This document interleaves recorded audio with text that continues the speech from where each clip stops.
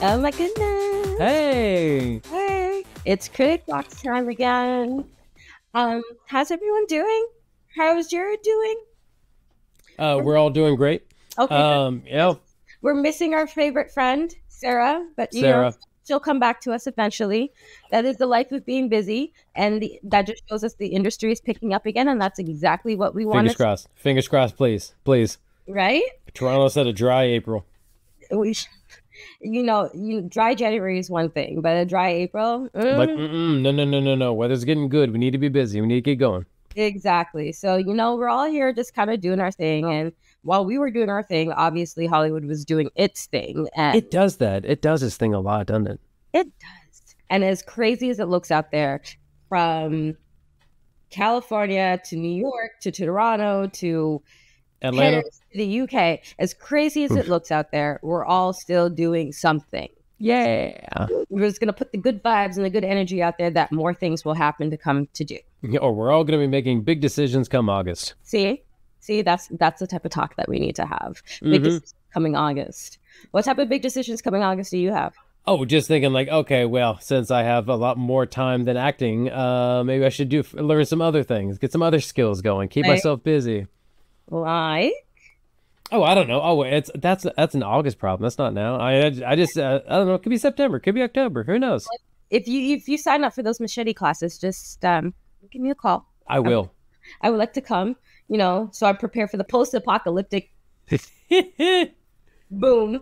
Now, would you prefer a Fallout apocalypse, or would you Last of Us apocalypse, or a Twisted Metal apocalypse? Which one would you like? Definitely a Fallout apocalypse. Oh, really? Yes. All the radiation and guns? You know what? The challenge for me would be making sure that I have enough radiation medication so I don't change.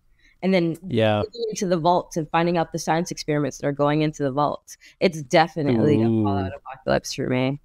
Yes. Man, you can be busy. I will be real busy, but they have cool guns and that armor.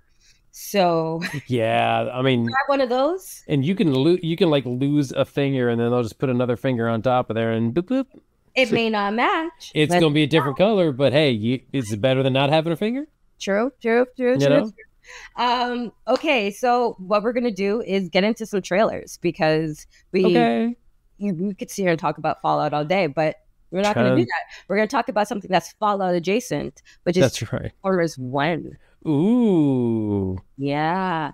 This one has Chris Hemsworth and Brian Tyree Henry and Scarlett Johansson. Scarlett Johansson, we know she's done the superhero big budget movie thing already, but and so has Chris Hemsworth, obviously. But what about their voice acting? Very different style. And I'm excited to see what Brian Tyree Henry brings to this. Yeah, what is up, Transformers fun. fans? Well, this is it, Brian. Our trailer is about to drop. Oh, man, I can't wait. I can't wait either. Oh, yeah, then let's drop it. Here it comes. Let's do it. Okay, let's do it. Okay. The Transformers 1 trailer starts now. Do you want to do it? That's good. I like that. I like it too. The Transformers 1 trailer starts now. So, how long do you think we'll be here? I'm not talking to you. You know what? We are so screwed. Thought you weren't talking to me. You two, come with me. Report to Waste Management.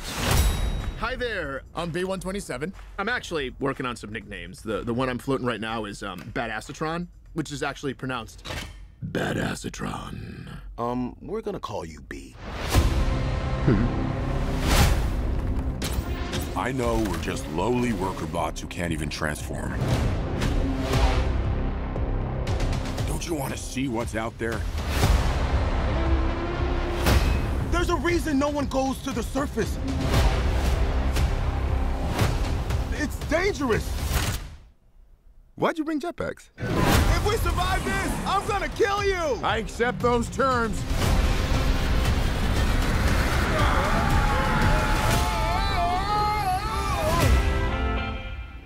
The surface. It's beautiful.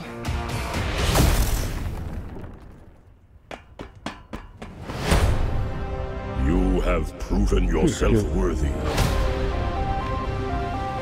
Take these and access your full potential.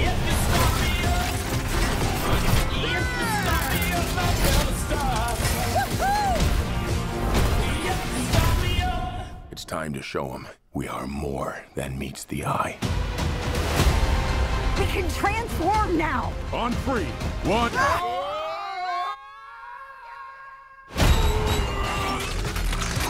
It's working! Where's my head? How do we use these things? Oh, the wheels! I need wheels!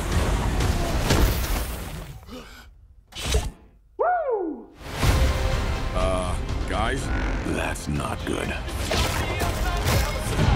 We've got these powers for a reason. Let's use them. We stand here together as one.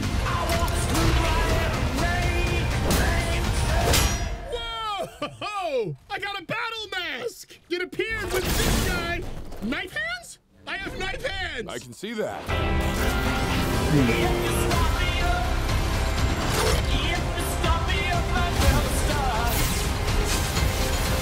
B, these are not the bad guys. Why did you cut the door? What? No, it was already like that. Right? Yes, that's right. Yes. It was. Yeah, it was already like. Yeah, that's right.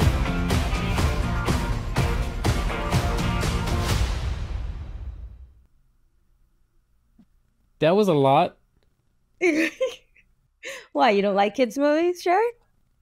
I have questions.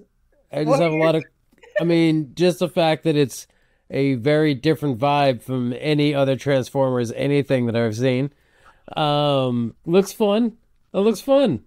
I mean, I feel like it's the Transformers that kids are gonna watch, to be honest. Like, it's the 8th installment of the series, and they're not is it catering to 8? adults anymore. And they said, forget adults. We don't like you. We're going to focus straight on the kids.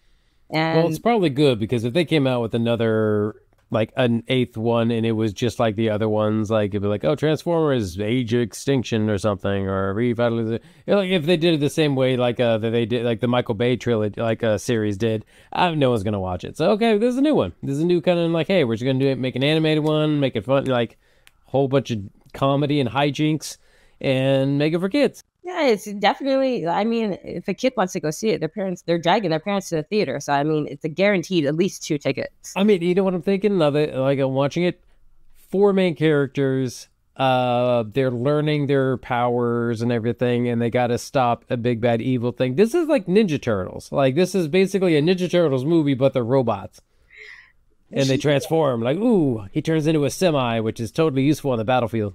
Yeah. Optimus Prime is obviously not going to be as serious as he once was. I mean, it is definitely a turn from what they've done before.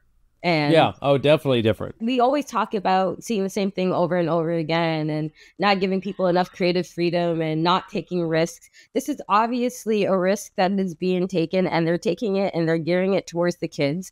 And they've done 7 movies already that were probably geared towards adults, and God only knows how they did. But if the Transformers name was able to bring enough people to the theater, bring enough adults, and bring enough people of a certain age to the theater. So obviously, like, we're just going to try this again and go back to the roots of what made Transformers work, which is originally it was a cartoon that was on Saturday mornings. Yeah, and it was a cartoon that was designed to sell toys to kids. Right. And you get Hasbro involved, and Hasbro makes a little cash. I mean, it works. It's just because we don't have kids, Jared. We can't relate. This is true. And instead, I get to wake up on Saturday mornings, eat cereal, and watch cartoons by myself, and it's great. Yeah. So, yeah, I guess we don't understand of like the fact that movie theaters exist so that parents can have a couple hours while they go do things. Like, here, go watch this movie. I got to go. I mean, it's screen time, definitely. It could be screen and quality time, or it could just be like, yeah, I'm gonna go be in the mall, you be in the theater, I'll come pick you up later type thing. Either which way. I mean, if the kid is under like 7 and under, you would hope that there is a parental guidance there. But otherwise than that, you just gotta let it be what it is, and it is a kids movie that will most likely be successful because it is geared towards kids. Yeah. And kids like what they like, and they will watch what they watch. And this has a really cool look to it. Like, there's machines. It just seems a little weird. Like they're telling a different movie, but they decided to use Transformers for it. Like I feel like a little bit of that like vibe of just like, oh, we had a cool movie that may or may not be successful. Well, let's just slap Transformers on top of it, and then boom, it's done. So you feel kind of betrayed. Well, I mean, I've been watching Transformers variations for decades now, and so it's like this is a very new, different iteration. I mean, if this was Ninja Turtles, yeah, that makes sense because they're always like slapstick, like teenagers having fun. But Transformers, I'm like, weren't you guys like soldiers? And then you were sent to Earth, and then you transforming, and again, cool, sports car in the jungle. That makes sense. Like it's it's like justifying the transforming part. But okay, I mean, cool. I don't know. I think it has a good chance of like doing big numbers. It could. Who knows? Like it's a new vibe of comedy. Well, there's a lot of comedic people in the cast. What's his name from Key and Peele is in there. Yeah, I saw that. And Chris Hemsworth can be considered funny. I mean, yes. So, I mean, yeah, Keegan-Michael Key, that's who I was talking about. Yeah. Mm-hmm. I mean, somebody's going to give this a chance. It may not be geared directly towards us. Obviously, that's clear from both of our reactions. But it's geared towards an audience that most likely has to go to the theater with a +1. Yeah, exactly. Anyway, let's move on to the next trailer. Okay, let's see what the next one is. Oh, yes, I am excited about this one for obvious reasons. But anyway. Yes, very much so. Me too. Let's watch. Ladies and gentlemen, put your hands together for Lady Raven. Hurry, come on. Wait. I got time. No, Dad jokes. This is serious. What is this name? Sorry. Josh Hartnett? That's who it is. Like, you know his face, but his name. Yes, it's slap, Dad. Thank you. This is literally the best day of my life.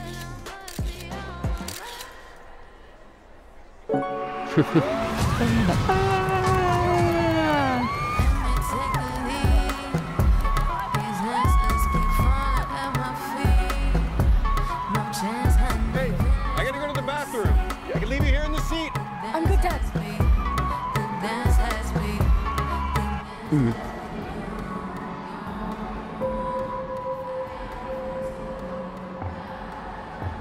Right? Hi. Psst. Cooper. Jamie. What's with all the police trucks outside? The cameras everywhere, Jamie. I'm not supposed to tell. Something happening? Don't rat me out. I won't. You know the butcher? The freaking nut job that goes around just chopping people up? Well, the feds or whatever heard that he's gonna be here today. So they set up a trap for him. This whole concert, it's a trap. They're watching all the exits, they're checking everyone that leaves. There's no way to get out of here.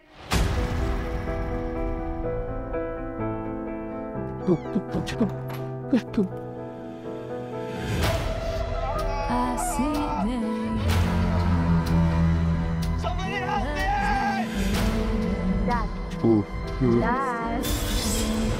Dad. Dad. I'm sorry, Riley. What was that?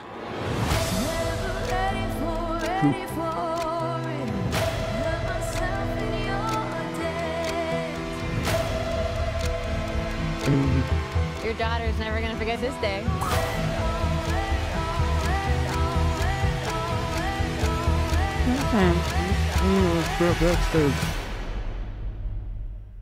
Be kind of dope, right?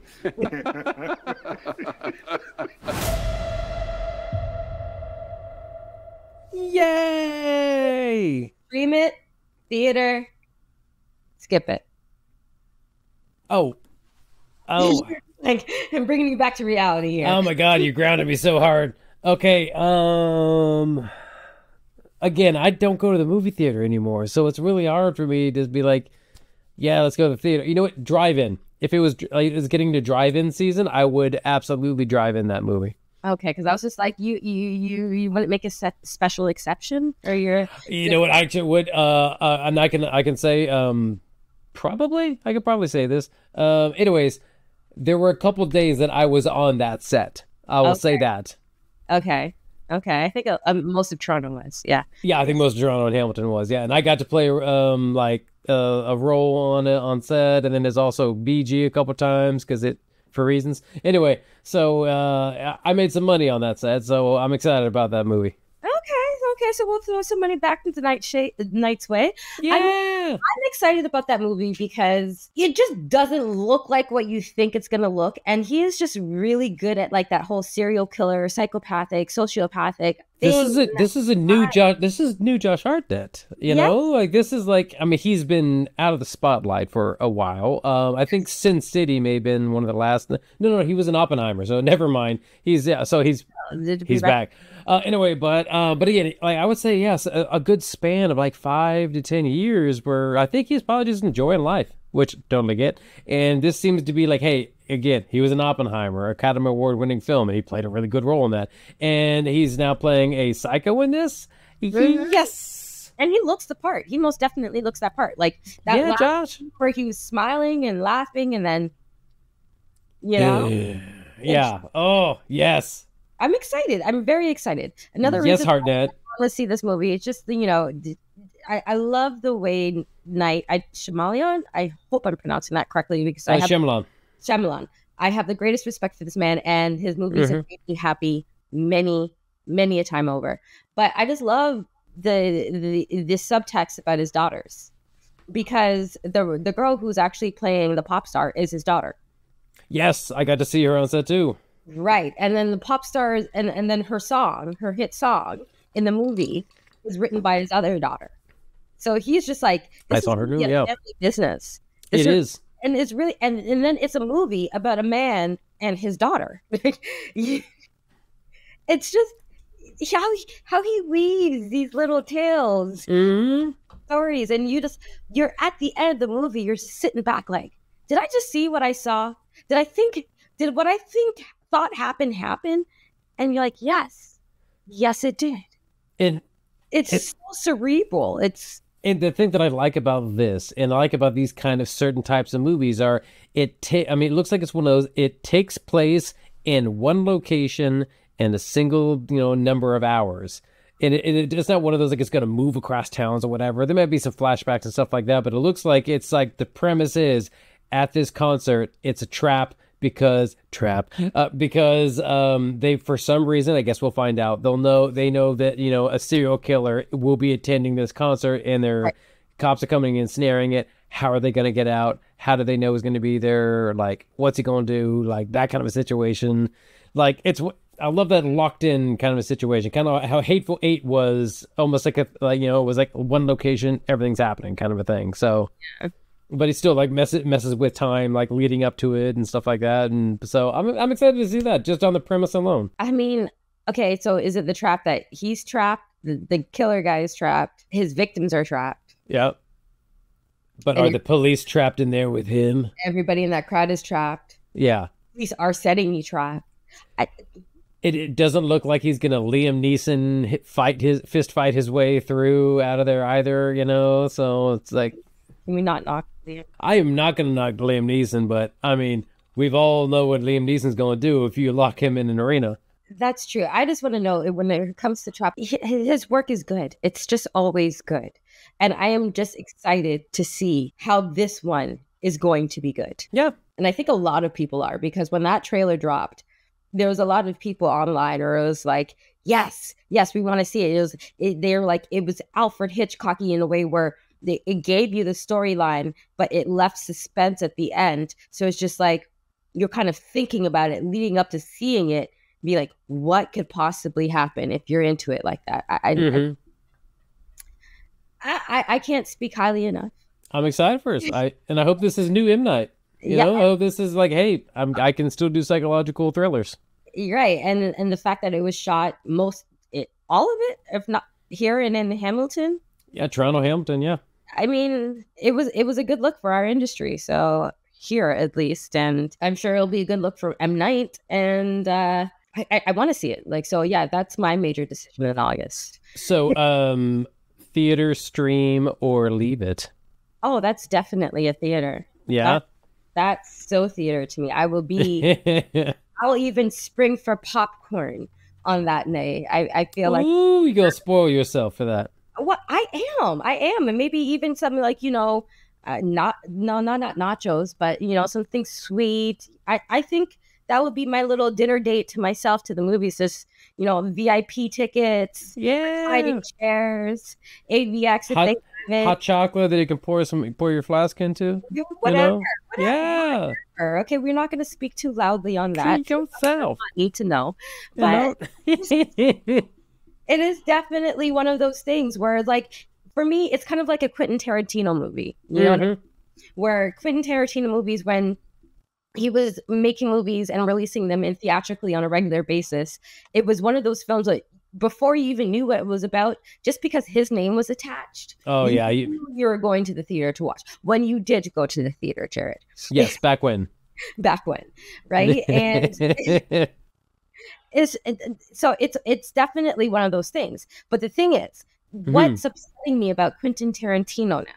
Yes. Is that he's decided that he's going to make his 10th and final film. And, you're going to go out on a bang and you're going to go out on a high note and everybody respects what he does. And we love that. But it's also, why 10? Like, why is he stopping? I know he's saying because he doesn't want to get, he doesn't want to get too old and feeble when everyone's like, are you talking about Spielberg? Like, are you talking about Scorsese? Like, are you saying they're old hacks now and are just producing shit? Because Quentin, you can keep doing this for years. That's true. I don't think he's trying to diss them in a way. I just think he's really just trying to live his life. And I mean, like Sarah and I always have this debate about artistry versus business. I feel like he was one of those filmmakers that was mainly about his artistry before it was ever about the business for him. And definitely, most definitely. It may just become a time where he just wants to focus on that, right? Oh, so he was a movie nerd that picked up a camera. Yeah, kind of seemed like he started in a video store. And he's made it all the way to here. 10 seems like a nice round number. Like he's it's okay. Kevin Smithed it, yeah. Exactly. Apparently, he's still going to be doing other things creatively, just not making films. But the thing is, his final movie, which we've been hearing about for years, but that was in development, the Movie Critic. He wrote it. He submitted it to the studio or whatever, and like it's not even like he needs to get like approval from them. He's Quentin Tarantino. Here, take it, right? Yeah, but, it's like, hi Quentin, what can we do for you? You got a movie for us? Oh, okay, here. He's apparently changed his mind. And he's axed it. He's axed his 10th movie. Right. The Movie Critic has been hacked. And he said he's not going to use that as his final movie, and he's going to go in a different direction, which is fine. Fine. Do so. And you know what? I implore him, if this is his last go around, if this is his last round in this arena, give us your best. Okay. Then if you don't feel like the Movie Critic was strong enough, then cool. What else? What you got? Right. I just happen to think his best would probably be Kill Bill 3. The billioning. You know what it could be? Oh my God. I think it's been about 20 years. I know I'm looking over here like I know. 20 years. So in Kill Bill 1, whenever she killed Vivica A. Fox's character, her daughter saw it. Just says, hey, if there's every time you feel raw about this, you come find me. You know what could be Kill Bill 3. She finds her. Right. Hell yes. We set it up. We've set it up. He set it up. Like we notice how everyone who's watched that movie has remembered and recalled that line. And do you know how many times I saw it in theaters back when I went to theaters? I saw that so many times. I adored the soundtrack, everything about it, and I always remember when I see that thing, whatever. It's like, hey, if sometime in the future you still feel raw about this, come find me. I'm like, I really hope that happens. I still stream Kill Bill 1 and 2 to this day. So yes, that's just what it is for me. But I'm just like the samurai in the first one, the western in the second one. The people say the second one isn't as good as the first one. Well, the first one is. It's anyway. So it's good. It's just good in a different way. Exactly. Michael Marsden had he had to die, but No, it's just people. It's just, you know, the general consensus is if you're no longer making the Movie Critic, and Once Upon a Time in Hollywood did so great, and you know Brad Pitt was in it, and I think there was a little bit of confusion because his final movie, the Movie Critic, was going to bring that character back, and it was going to kind of be like a prequel to that character's life as a stuntman. But if you don't want to do that anymore, that's fine. You have a whole bunch of people out here that is waiting for a continuation to Kill Bill. And I could see it's because I think it was like originally the Movie Critic was based off of a porn critic from a magazine in the 70s, and like Tarantino was fascinated by this guy because apparently he lived a crazy life and he died in his late 30s and everything, and so people were like, well, who's going to be playing this guy? And people were like, Brad Pitt. I'm like, Brad Pitt's 60, you know, like, so how is that going to be? And then Once Upon a Time in Hollywood, if that's going to be a prequel to it, like, how's he going to look younger, you know? And so I think it may have just been like he wasn't sure how to play that, and for whatever reason he canned it. But where you going to go, man? What you got? And this is the pressure I think that he's starting to feel right now. It's just like, because he's announced that it's his last movie, and he kind of feels like a lot of pressure, man. Yeah, he's like, well, you know, everyone thinks that he's just this prolific movie maker, and whatever he does is absolutely golden. Like, and seeing as how it's his last, he feels like he probably, like, if it's not good, you know, you always want to end on a high note. And if this is not good, I think he'll probably feel that emotionally more than anybody else. Like, it can't be too artsy to alienate people. It has to. Yes, it can. Yes, no, it can. It can't. Quentin can alienate whoever the hell he wants to alienate if the movie's good. Okay, listen. The Kill Bills were amazing. Reservoir Dogs was amazing. Hateful Eight, in my opinion, less amazing, but still good. Still good. Yeah. Inglourious Bastards, massively amazing. Oh, like, yeah. That is the standard he set for himself. Django Unchained. Oh, my goodness. Oh, that's the template of Civil War era movies. Right. You see what I'm saying? So that's the standard that he set for himself. Like, you don't want to go out with something that's lackluster or that falls below that. So he's probably feeling the pressure on himself more than anybody else is putting pressure on him to do it. And when you've set that standard for yourself, and then you've set this criteria for yourself, it's yourself that you're battling with the most, because everyone knows he writes his own things. Oh, yeah. That man's going to be in his head, and I hope that he still just does whatever he is known to do, and he just fights through it, and he gets it done. And no pressure on you, Quentin. Love you, buddy. Whatever you got to do, ignore anybody else. You do it, my friend, okay? Jared is out here throwing subs, y'all. I mean, look, I'm just saying we got results, okay? That's the important thing. Whatever happened behind set, we got results. And long as nobody gets hurt. That's what I'm trying to say. But Pulp Fiction was his too, right? Oh, absolutely, it was his. Right. That was his business card. Not as many people watch Reservoir Dogs until they watch Pulp Fiction. Yeah. And then they went back and watched Reservoir Dogs. Yeah.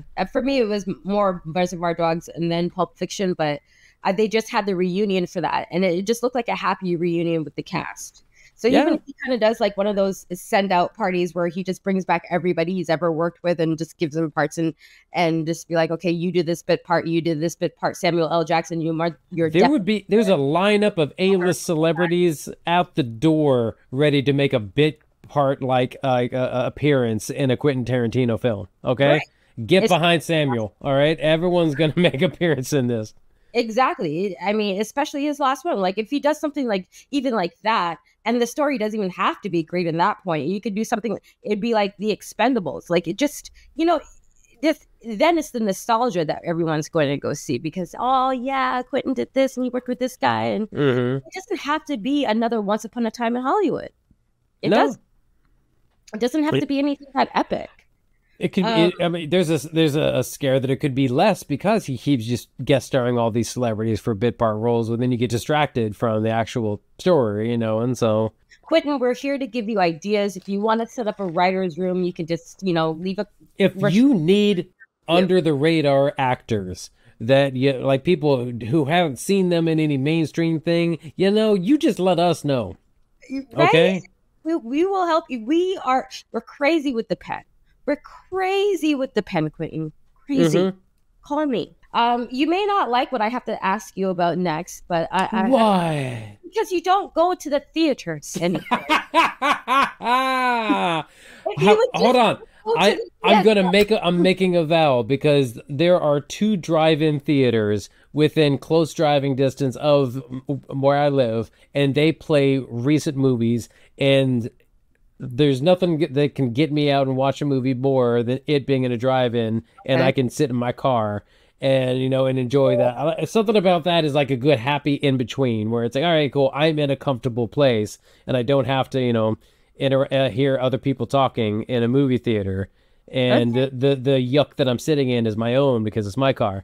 But it's like, if that, I feel like this summer is going to be the drive-in summer. That's going to be my wife and I going out and watching some drive-in movies. Right, just kick that seat back, kick your steering wheel, and get your little blanket on and do it. That's visit concessions, because absolutely help out the local businesses. Right.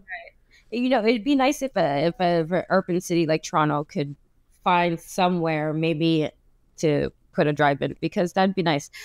But at movie theaters right now, at this moment as we're talking, there's Abigail and there's Civil War. Yes, I think Abigail's winning this war between the 2 movies. Oh, I love this premise. Hold on, let's watch this trailer. Yes, let's do. You all came highly recommended. You know the rules. No cell phones. So whose kid is she? A very wealthy man who's about to be $50 million poorer. I'm here to make sure you're safe. What's your name? Mine's Abigail. You can call me Joey. Do you have any kids? I have a little boy.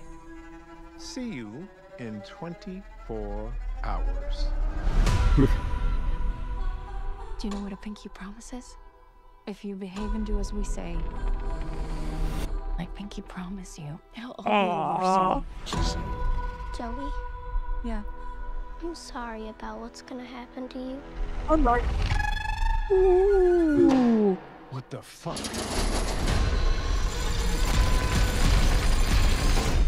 Shit, we gotta get out of here. I think she knows something. Guys?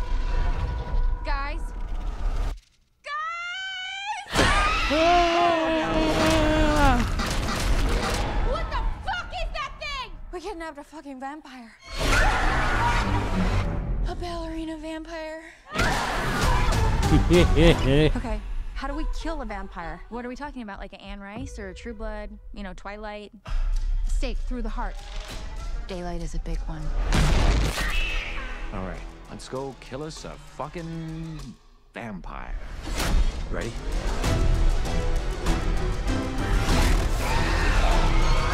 Vampire on my ass!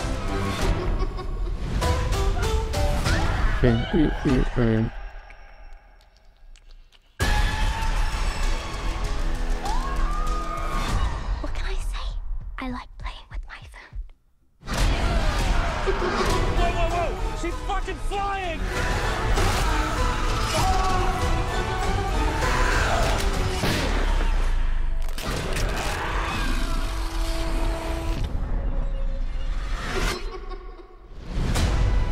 Oh, yes. I fucking hate ballet. Yes. Stream. Theater. Okay, so speaking of that's why I'm bringing up the drive-in. I just found out that I'm pretty sure it was because I looked it up a few days ago. One of the drive-ins has a double feature, and it's Abigail in Civil War. And I planned on seeing it last week, but it kept raining last week, and so you don't go to the drive-in in that. That one drawback. And so hopefully this week or next week I plan on doing that. I'm excited for that. So yeah, theater. Okay. I mean, but only because it's a double feature with the next movie. But yeah. I'll give it to you right now. I think actually I was wrong before. It is a Civil War in the lead, and King Kong. Okay, wow, but But it's I was in the lead yesterday. Okay, so they flipped. But the thing I love alone is just the premise, because this is it's technically like a remake of a 1930s Dracula's Daughter, and it's but like the retake of it of like, oh hey, group of criminals kidnaps a powerful underground guy's daughter to milk him for ransom. Come to find out, that daughter is a vampire. And shenanigans ensue. I love it. Okay. Such a fun like horror premise. And she practices ballerina because she's a little girl. Why not? And it has Giancarlo Esposito and it has Kevin Durand. Just a lot of fun. For me, who I would be looking for if I were to see this, I'm undecided because I've never seen a vampire horror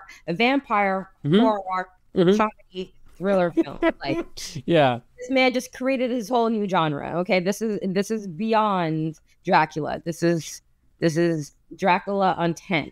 But if I did decide to see this, it would be to see Angus Cloud. Oh, Angus Cloud is good. That's a good actor. Yeah, he's a good actor, and I got into him because I was watching Euphoria, as people were. Mm-hmm. A lot of people were, and just hearing about his passing, I remember that I was like, oh my god, how are we going to continue? But I'm happy that he was able to get in some additional work, and posthumously we could appreciate his talent as an actor, because it deserves recognition, and yeah.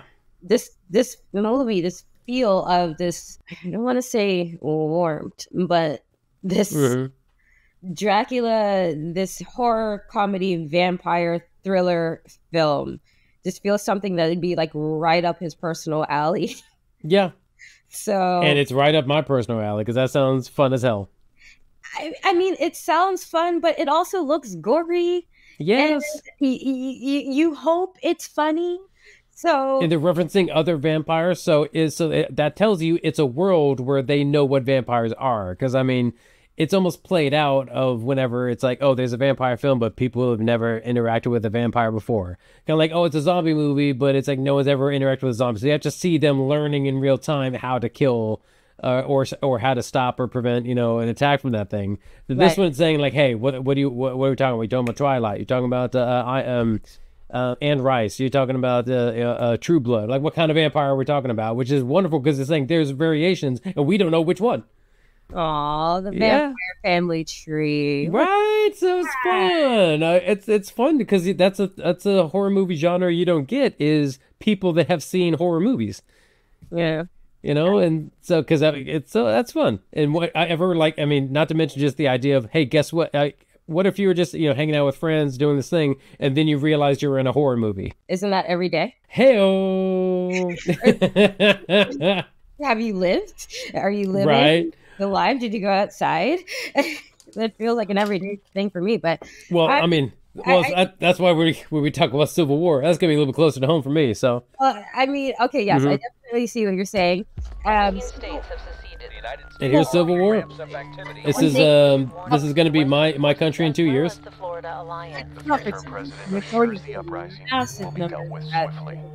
me know if you want to try anything. Million and Because aware there's like the domestic. a huge civil war going on all across America. We just try to stay out. With what we see on the news, seems like it's for the best.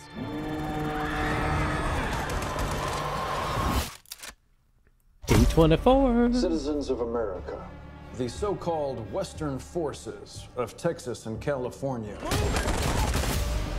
have suffered a very great defeat at the hands of the United States military. Mr. President, do you regret the use of airstrikes against American citizens? We're moving to D.C. today. We need to go down there. They shoot journalists on sight in the Capitol. Every instinct in me says this is death. Bloody.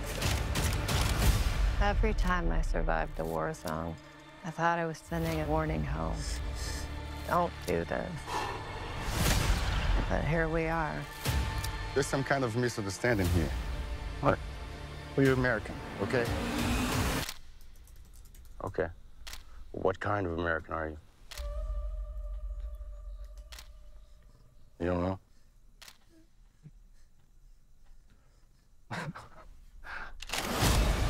The Western forces will reach the White House on July 4th. Oh my God. Get in the car! Get in the car! Move, move, move! You're gonna hang back. I'm not hanging back. One nation under God, indivisible, with liberty and justice for all. Go, go, go, go, go!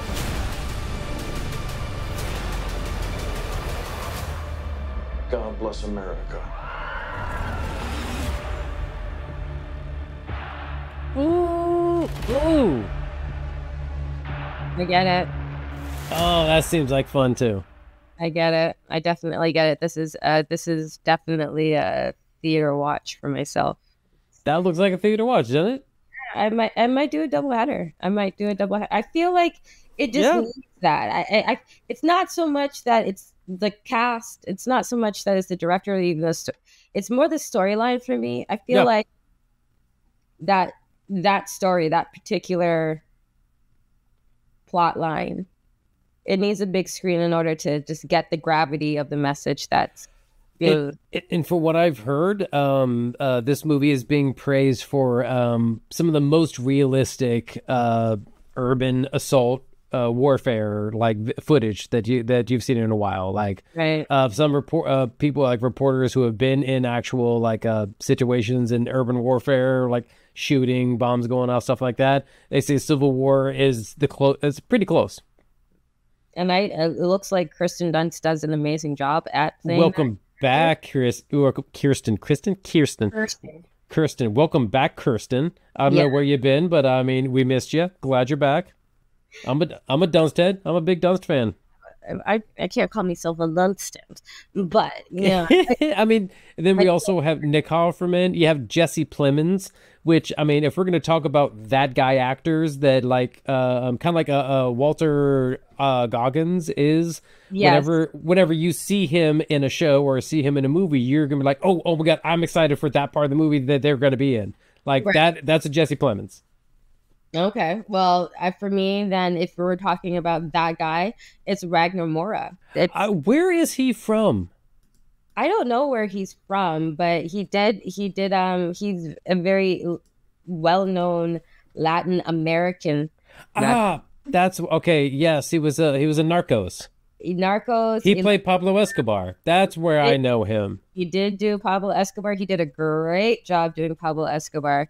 But what I liked him most was Elysium. I just feel like he's a strong actor in whatever role he chooses to play. So, and he is the type of person where you give him a script that is meaty in the sense of where we're talking about subjects that are not sexy. Mm-hmm.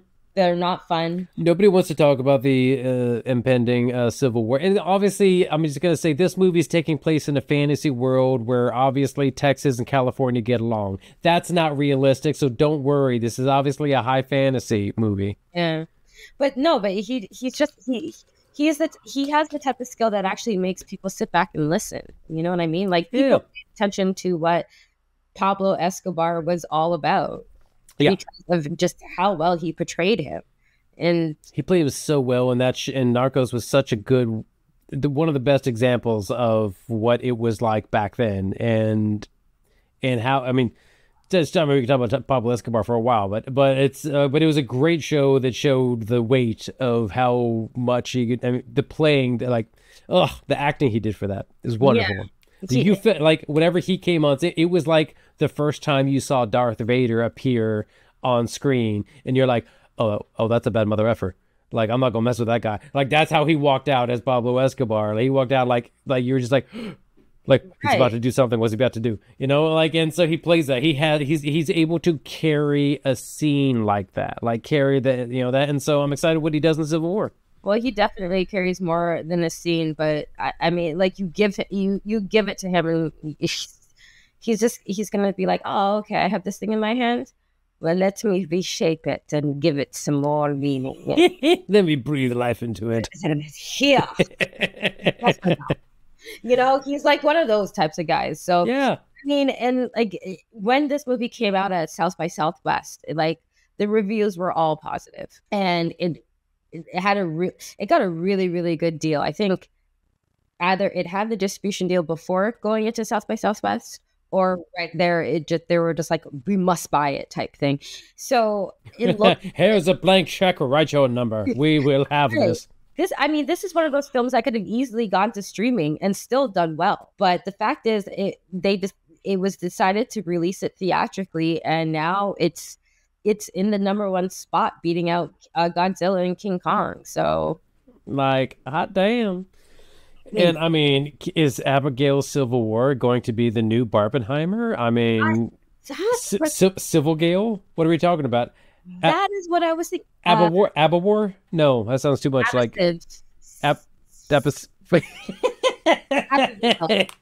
Okay. Us marketing geniuses are gonna get this. We're gonna figure it out. Hold on, we're gonna crack this. Obviously, Abigail War. Tarantino in the writing, but Abwar.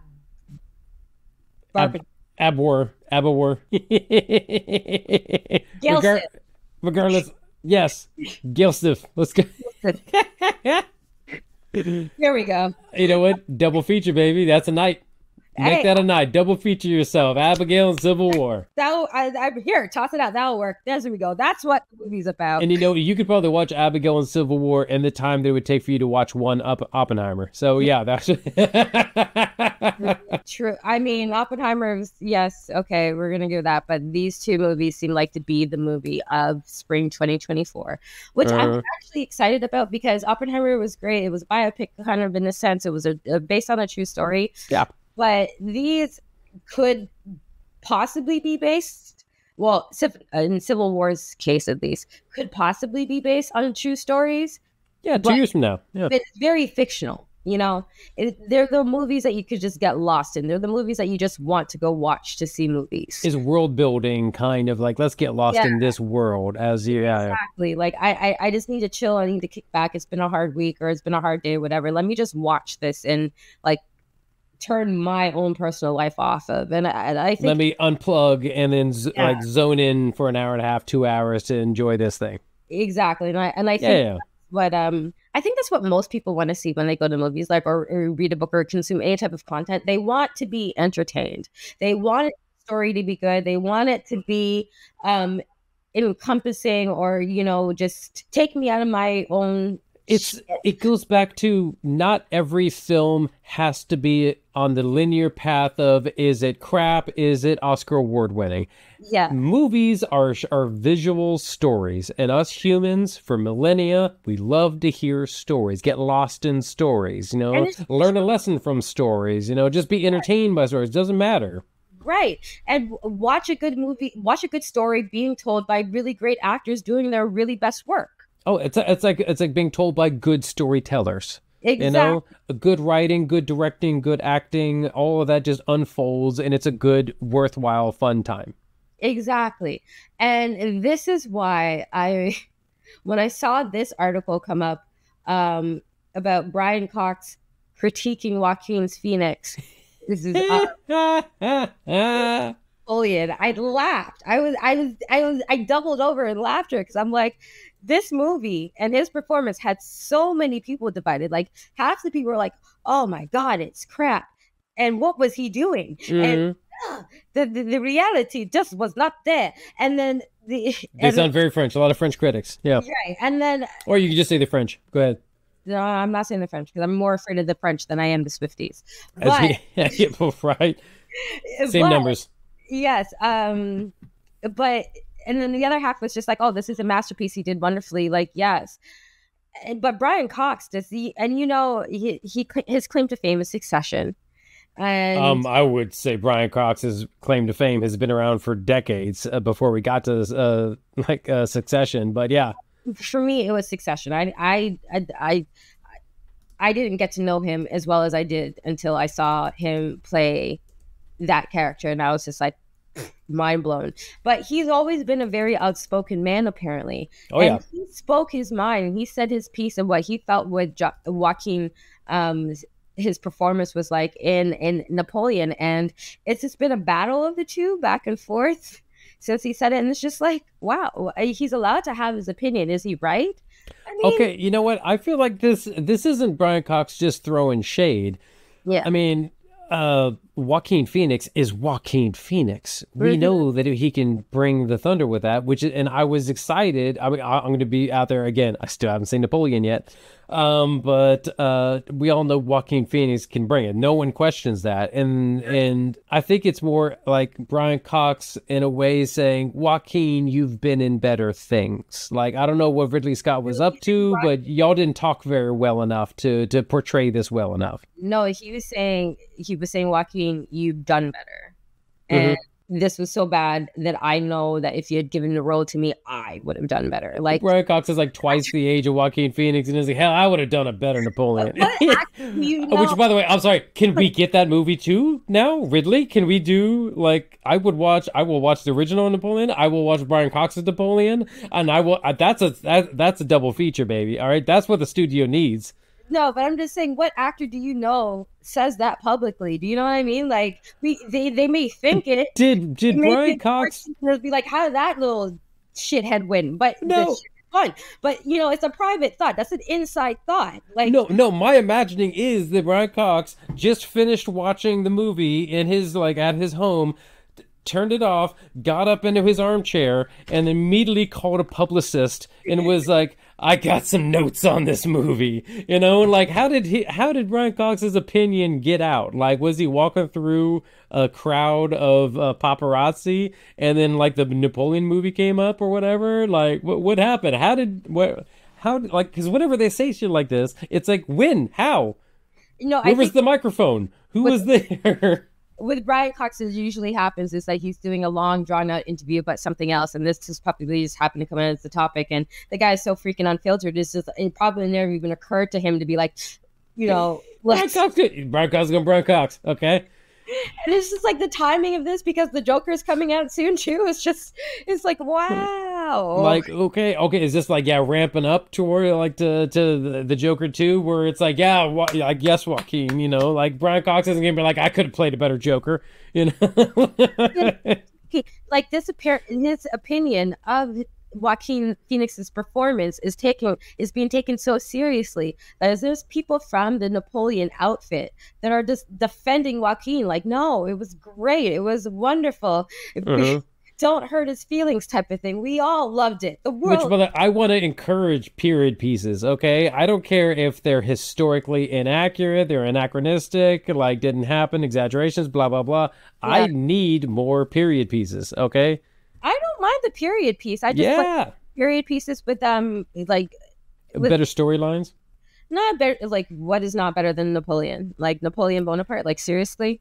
I got to write a kid's short story telling the story of Napoleon for a school I used to work for. So like I got to know like Napoleon's, and I'm like, my God, that was a whole freaking thing.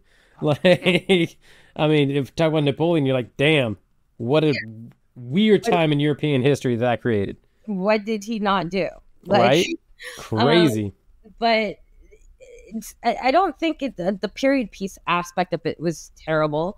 But there was apparently beyond Joaquin Phoenix's performance some historical inaccuracies that people are like, well, that shouldn't have made it at all. It's that because Hollywood is full of celebrity, everyone's saying, well, Brian Cox has said that Joaquin Phoenix's performance was truly terrible and it made the movie appalling, and everyone's just looking at that headline.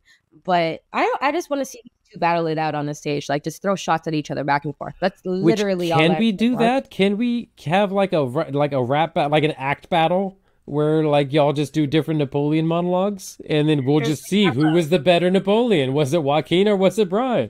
Whatever. Like, give me that. Like these two have been going back and forth at each other. Like Brian Cox said, and Joaquin said something back that was a little. He said something back. It was out there, and just got real personal between them real quick. And but magnificent actors just getting emotional, just getting messy. But that's what you want to see. In addition to good acting, you want to see people who actually care about their craft, and these two really do. So Which again, I think there need like what was the old animated series Celebrity Deathmatch? There should be like act off. Where it's you just see like, okay, let's get 2 classically trained actors in here doing the same monologue with the same character, but in their own like the way they would do it. And hell yes, I would watch that. Right, because as an audience, we're always going to look at it and be like, well, I like this guy, and somebody else is going to be like, well, no, I like that guy, and the other guy was shit. Whatever. Yeah. Give us that talk. Give us the controversy. Okay. That is what we're here for. And I want to see how you do it, and I want to see how the other guy does it. And yeah, I can't tell you which camp I'm going to be in, but you know what? I'll figure out real quick during that the act off. Exactly, and and scene. You're right. So I mean, and obviously Brian Cox is allowed to have his opinion. And yeah, they're all allowed to have their opinions. Have his rebuttal, and I'm actually for this. I'm kind of for. I don't care about B, C list. Okay, decent like celebrities having their opinions. I care about A list like renowned good actors and performers talking smack about each other. Like you can do better.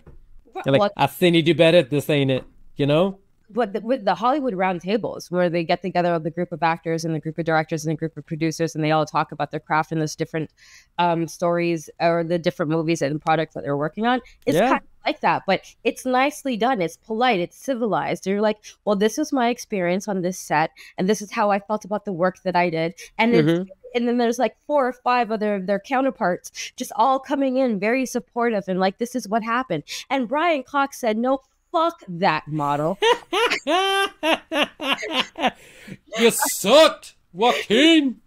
Listen, if he's gonna get good, he's gonna get and okay.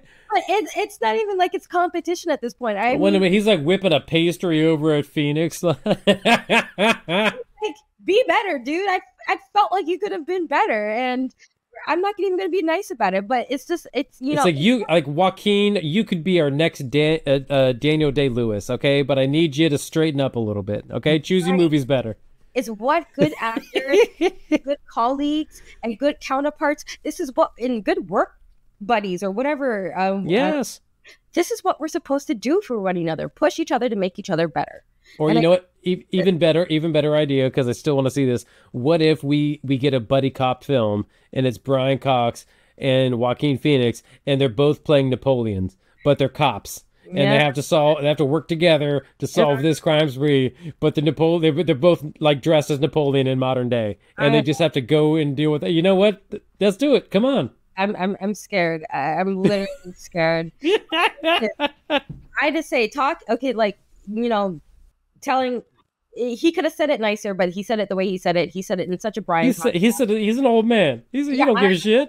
I'm not. He don't give a shit. He said I'm an old man. I'm definitely not hating on him for that, but I just don't. He picked up a landline called the publicist. Okay, like let's be honest. Make fun that this gets printed, please.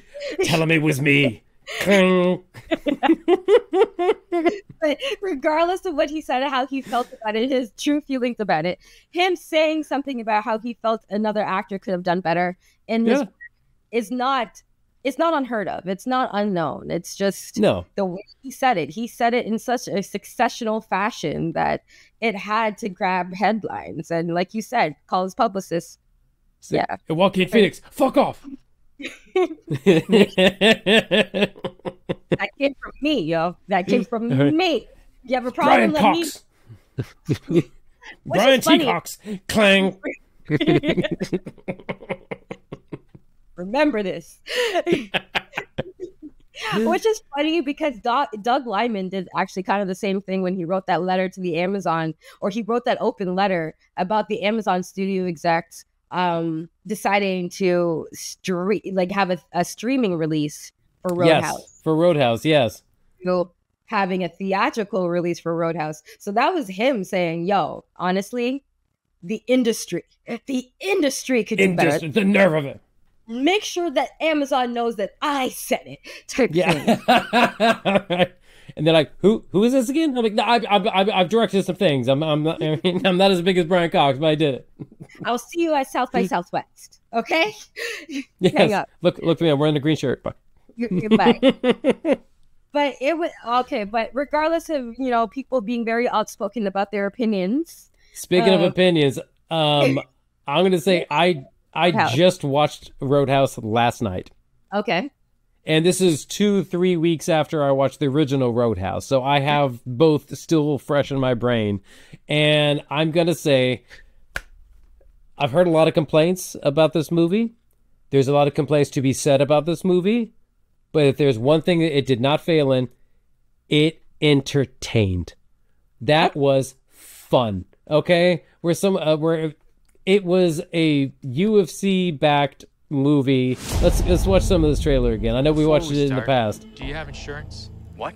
Your coverage good? Like, you have dental? Oh, haha. Is there a hospital nearby? Is it, like, too far? About like 25 minutes, I'd say. My favorite character, by the way, is that guy on the right. Right? What? Yeah.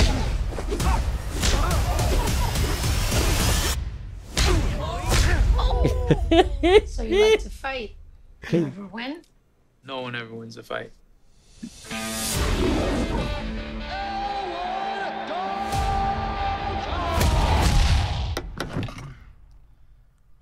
This ain't the Holiday Inn, pal. I'm moving. A friend of mine suggested I come talk to you. I own a roadhouse out in the Florida Keys. Lately, it's been attracting the wrong clientele. I can pay you good money. Judging by your car, you need that. Well, I like my car. Think about it. I know who you are. Elwood Dalton. Big fan, man. That guy's got a knife under his shirt.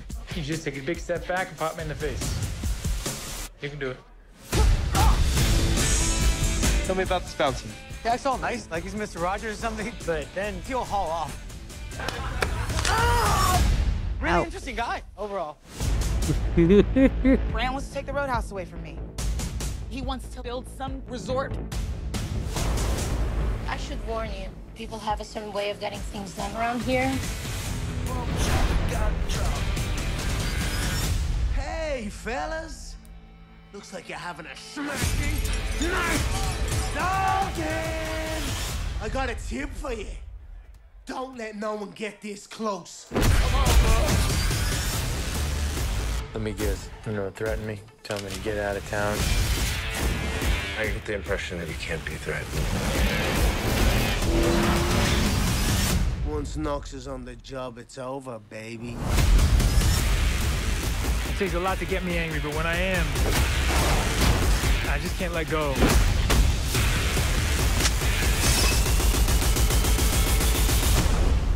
People seem a little aggressive around here.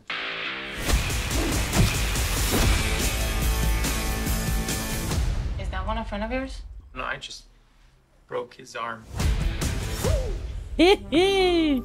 So, you watch your Fast and Furious movies because you want to see some high-speed car shenanigans. You go see a Godzilla movie because you want to see Tokyo get redecorated. You watch a Hallmark movie because you want to see a big city somebody hook up with a small town somebody. You go to these movies because you know what you're going to expect. You're not looking to think too hard. You're looking to be entertained in a certain style. You watch a Roadhouse movie because you're expecting to see some serious whole-ass bar fights. And that's what this movie provided. Could you poke holes all through that storyline like Swiss cheese? Absolutely. One flaming thing could be that it all takes place in Key West, and Key West is going to be underwater in the next 5 years. So so them fighting for the rights to this bar and all this other conflict with everything is moot. But you know what? I didn't watch it because I was going to be captivated by a gripping storyline, and a whole lot of character development. I watched it because as 1989's Roadhouse with Patrick Swayze was, it's turn off your brain, watch some fights, fun. And this is just a modern retelling of that. And that's exactly what it was. I was not disappointed because it went in with zero expectations. I was like, I hear there's going to be some fights and Jake Gyllenhaal is going to look ripped. And I was satisfied in that. All of them, like, check yes fights, check yes ripped guys. That was exactly what I expected, and I actually liked a number of characters in that movie. I mean, like I said, is it a good movie? No, but it's not supposed to be a good movie. It was supposed to be a fun movie, and I was entertained. Satisfied. Okay. So, in your opinion, yeah, since we're just talking about, you know, actors' performances and everything, who did it better, Jake Gyllenhaal or Patrick Swayze? I think two very different styles, to be honest. Two very different Daltons that they were playing. I'm not gonna say one is doing it better because these are two different directions in those two movies went. The 1989 Roadhouse is limited by the toxic masculinity that was rampant in the late 80s, early 90s, and sexism and everything. But they still, but Dalton, but I know, good thing we got rid of that. But then he was also played like a philosophical, fighter. You know, it's like a fighter. He's not a usual fighter. He thinks things out. He knows what he's going to do, and he's really good at it. And and then he fights. He's like, I don't like to kill people, although I have in the past. And so there was some similarities between the Daltons, but still taken in two different avenues. I couldn't point to either one of them and say one did it better. Okay. I think they played the Dalton that need to be played in each movie, and very well. Okay. Well, I mean, I watched it as well, and I have to say, I do like what Jake Gyllenhaal did. I did find it entertaining. I thought that his fight scenes were really, really well done. Yes. And the ones between him and Conor McGregor were freaking epic. Yeah. As you'd expect to be, because Conor McGregor is an actual professional fighter. Right. And the way and the fact where you're like, okay, you're going with a pretty actor who's not known for fighting. And then you have an actual fighter not known for acting. And you're like, is one going to be able to pull the punch right? But you know what? I mean, the way they were throwing those punches, kicks, throws looked really good. Jake Gyllenhaal, he handled his business there, and he looked like he was doing what he was doing for real. He looked and he whooped. Yes, he did. He played in them. He could have actually. He did his job as an actor. Yeah. However, did Colin McGregor do his job as an actor? Because he's not an actor, I'm willing to just set the bar just a little lower for him. Yes, you know what? I just don't know if he was directed to play his character the way that he did. But other than the parts of when he was fighting, I found it really just why is he on screen? Obviously, the director of this movie knew who he was working with. He was going to be working with a fighter who was trying to act, and you have to play to the strengths. And when it comes to character development, they were like, hey, Connor, be a human T-1000 that just does whatever you feel like. And you're also psychotic and have no limits. Go. And then he just became this almost like a comic book abomination. I'm just going to wreak havoc as I progress, and I'm gonna get in this Ferrari and go 130 miles an hour because I can. Every time every time he walks in, which by the way, Conor McGregor looked like he was just flexing for the entire fucking every scene he was in. He looked weird and deformed and just walking around like this and everything. And you're like, what are you doing, man? But you know what? For the simple fact of if I just think of him as a walking T-1000, just destroying as he walks along because he's a psycho, you know what? Fun character. I'm not going to say I expect him to take off and be in the next movie with Brian Cox or Joaquin Phoenix. But I think for his role in this room of Roadhouse, he just needed to play a psycho that was good at that just loves fights. And you know what? He played that character. You put it in a different perspective for me, because when you put it in that context, I can accept what he did. But before that, I was just like, what is he there? What is he there for? Is he doing it? What is that look on his face? Could he not do any other look? I was just like, did they direct him? And obviously, it just looks like he reached the limit of his acting ability, and they gave him something that was easy to accomplish, to get the lines out, because the main important thing for him wasn't the lines, it wasn't the dialogue, it wasn't even the action, it was the fights. They needed the fights. And that's what this was sold, and that's what whole thing was predicated upon. And the fact that they took it and they rewrote it into an MMA thing, and he's the biggest MMA fighter there is out there, deservedly. Arguably, yeah. They just did what they had to do. But as an actor, am I expecting him to be in the next movie? No, but I would hope But not. did he do what he needed to do for this one? Like, yeah, sure. The only moments where I was like, what are you doing, is when he's not being a psycho bull in a china shop running through a situation. Whenever he's calmly having a conversation, that throws me off sometimes. And then he starts throwing things around and then back. What? Calmly having the first scene, this man is there will be spoilers. If you haven't seen this, you stop now. Okay. Mm-hmm. The first scene, the man is walking out naked through a village. Like there is no calm. Like no. It's whatever he gets to Florida, he starts talking to like the boss's kid and like having conversations with him. That's when you just like, your talking is weird. Go back to just being a weird psycho that flexes and then punches things. And then he does. And so you're like, okay, well, you're fine again. I honestly think you're being very generous with your opinion. For me, the bar again because it was entertainment and I wasn't expecting to be blown out by the acting. But did I enjoy the acting that I saw? Absolutely. I mean, Post Malone, which commonly occurring now in this episode, Post Malone was in it. I think he did a great job in it. Jessica Williams, I loved her role in this one. I think Daniela Melchior, who played Ellie, the girlfriend, I feel like she got buried in this one a little bit. Like, we didn't get enough screen time with her, enough story time with her, and then it kind of just...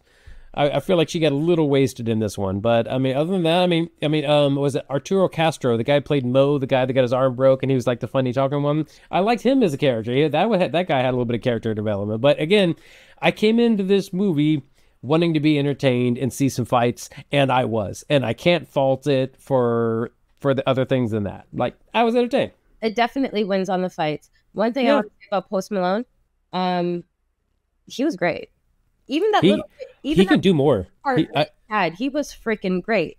Yeah, that's what I mean. Like, Post Malone is a musician. He is not an actor. Okay, but I've seen him in a couple of the things when he was acting, and he actually can. And I'm like, damn, Post. And I'm saying, if you're going to cross over, at least have some semblance of an idea of what it is that you're there to do.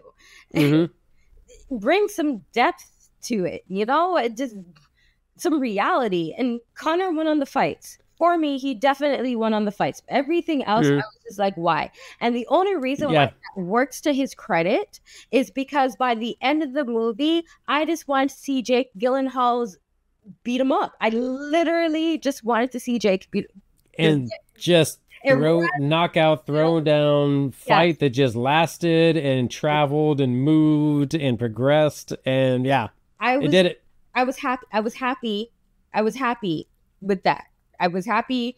And if that's one thing where you could say, well, Conor McGregor did his thing as an actor beyond the whole fighting thing, it was just that he was just so crazy, psychopathic, and to me that he was the classic villain that you wanted to see lose. Yeah. And were you not entertained? Was it fun? Was I entertained?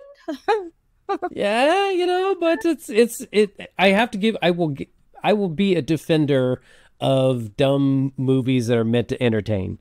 Like, and I would, like I said, I mean, there's something to be said of like, yes, I love a good storyline. I love a good unfolding like we talked about earlier, but then there's also love a good cheap fun. You see a Godzilla movie? Hell yeah, I'm down for it.